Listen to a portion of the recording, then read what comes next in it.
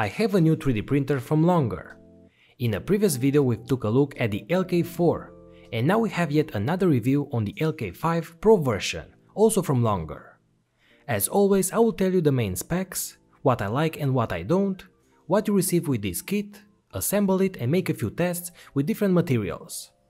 In this way I hope that this video will give you a general idea about this printer in case that you're looking to buy one.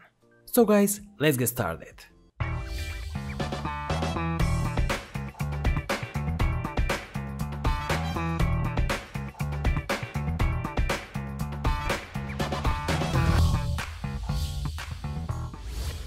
What's up my friends, welcome back. We open the package and we receive as always the printer pretty much 90% already assembled. We have the bottom metal case with the printing bed, and on the other side we have the top main part of the frame. Connected to the bottom case is the X-axis with the nozzle block. And the side of that we have the lead screw and two rods for support. We have the LCD screen with the warning message for the supply. We also have some cables, the spool holder, some plastic bags with screws, the SD card and spare parts, a print removing tool, the assembly guide, and pretty much that's it. This is all that you receive with this kit. As for the assemble process, it took me just 5 minutes. First we slide the X-axis on the top part of the printer. Then we add the step motor, and just after that we slide the lead screw and tighten it in place. Then we connect the top part together with the bottom metal case and we add 4 screws on the bottom. And finally we add those rods for support, from the top corners of the printer to the bottom corners. Then rotate these rods and tie the screws. We then add the spool holder on one side. After that we add the LCD display on the other side. We place this end stop for the Z-axis. Remove the film from the glass and place it on top of the heated bed and add the clips. All is left is to connect all the connectors, which by the way they all have labels, so we know for sure where to connect each one. So guys, that's it. Make sure that the supply is for the voltage in your country, remove the label from the LCD screen and plug in the power cable. The printer starts and we can make a test. You get an SD card with this kit, where you will find a software and some printing examples. So preheat the printer, get some PLA filament, insert it into the extruder till you can see some filament that is getting out from the nozzle. Then insert the SD card, select the example and press print. So while the printer is doing its job, let me tell you about the specs of this product, and then we can see the results for different prints and materials. First of all, the printing volume is of 300 by 300 mm for the X and Y. The maximum printing height is of 400 mm. For the Z-axis, this model is using just one lead screw on one side, and I hope that is enough, because this is a quite big printer. As for the controller, just as any other 2021 printers, is using the TMC silent stepper drivers. In this way the printer is very silent, and all you can hear is the cooling fan for the electronics case.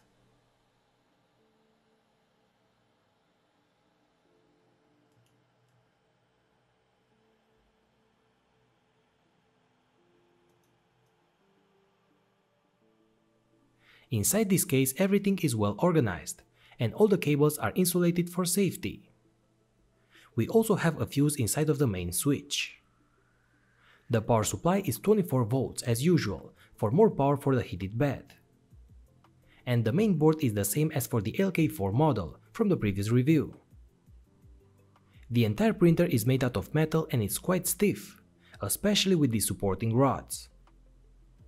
The heated bed is very stable, and if you want you can print on the glass surface, or if you flip it, you can print on this texture, so the print will stick better when the glass is heated. What I really like is that they finally use this kind of material to cover the cables, because as you remember for the LK4 model, they had those nasty plastic covers that were very hard to bend and also made a lot of noise. As you can see here we have the same exact cover for the wires on the back, and sometimes it will get stuck here because it's very hard and it won't bend, and also it sounds awful. So what I really like I've seen on other printers is some kind of fabric on top of the wires, and that looks a lot better. But this material is a lot more elegant, right? Okay, so the printer has one extruder and the default nozzle is of 0.4 mm. It uses a Bowden extruder that is placed here on the side of the x-axis.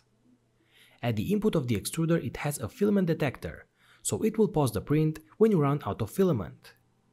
For this model we have this blue Bowden tube, which is advertised to be better. What I've noticed is that the inner diameter is a little bit tighter, and that could be good, but also create more friction. The printer also has the power down resume function, so if you power down the printer by mistake or if you unplug it, when you power it back on, you will have a message on the display to resume the last print, so it will heat up again and continue from the last spot. As for the display, is the same as the LK4 model, and that is a touchscreen display of 4.3 inches. The menu is straightforward, and the touchscreen is quite responsive.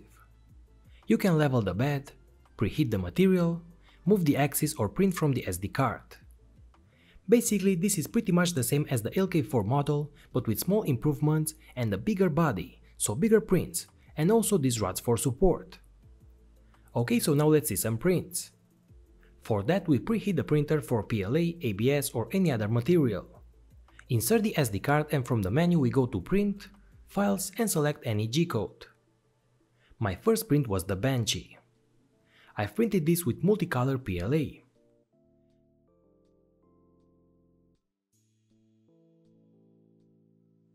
The print turned out okay, but this is nothing special. We have decent layers, no loose filaments and good overall results. Next example with PLA was this vase, and this was also on the SD card, so it was printed with their default settings. In this case the results were near perfect, because a round model like this doesn't have too many strange movements, because everything is printed in a circular movement. The print turned out great, with 0.2 mm layer height and 2 perimeters, and this color gradient gives this an even better look. Okay, so for PLA I've made a few more prints. One is this starship design, this dragon and this Mandalorian statue. So let's start with the starship. This was printed with blue PLA material with 0.2 mm layer height, 3 perimeters and 20% infill. It also needs supports for the fins, which is very easy to remove. Just a small push and is out. The print also turned out great with good details, nice layers and no errors. I think that I will paint this with some metallic spray paint and keep this on my desk, because it looks so cool.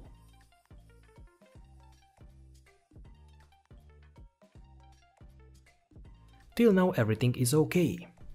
The dragon was also printed with that multicolor PLA material and once again with 0.2 mm layer height, 2 perimeters and 15% infill. This time this was printed at 85 mm per second for the printing speed, but even so it took me around 15 hours to finish, because as you can see this is quite big. Now the layers for this print are perfect. Yes, we have some small errors here on the dragon belly, but that's due to printing in mid-air, but the rest I could say it turned out pretty good. There is no ghosting effect, no loose filaments or any other major error.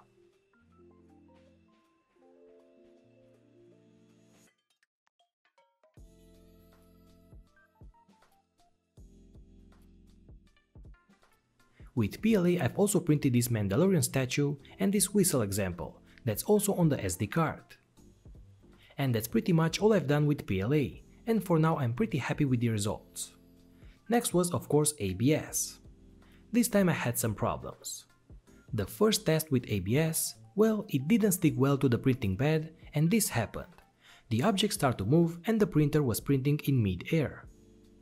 We all know that printing with ABS is a bit more complicated, especially if the printer is not inside of an enclosed case, in order to keep a hot and stable temperature.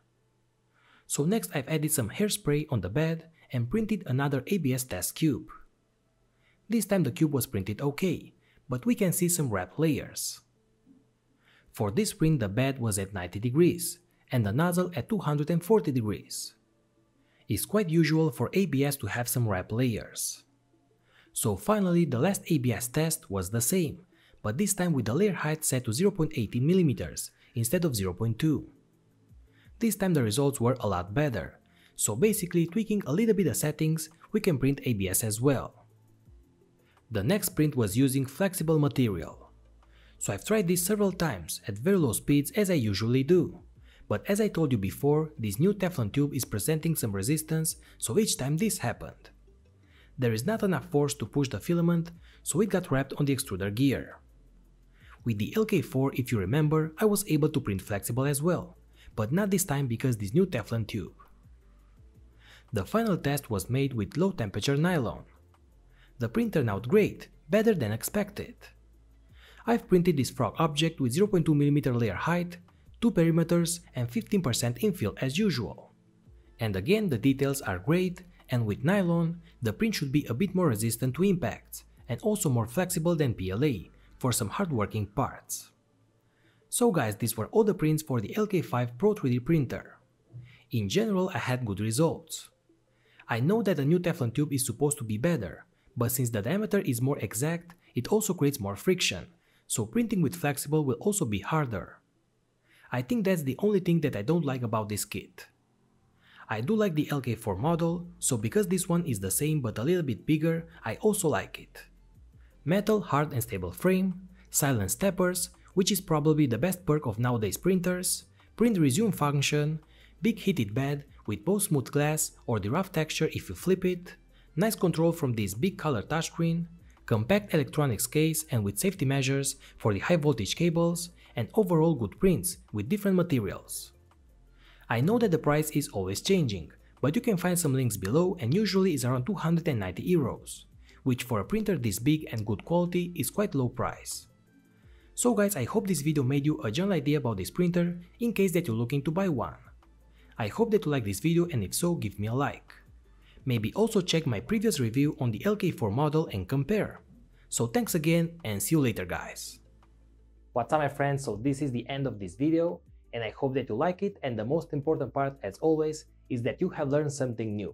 And as you know, part of the support for this channel comes from Patreon, so I would really like to thank you to all that you are supporting me on Patreon. And if you are not supporting me on Patreon, you have all the links below, and the best that you could do is to just like this video, comment or maybe share this video with your friends in order to beat this YouTube algorithm. So thank you very much once again, and I see you in the next video.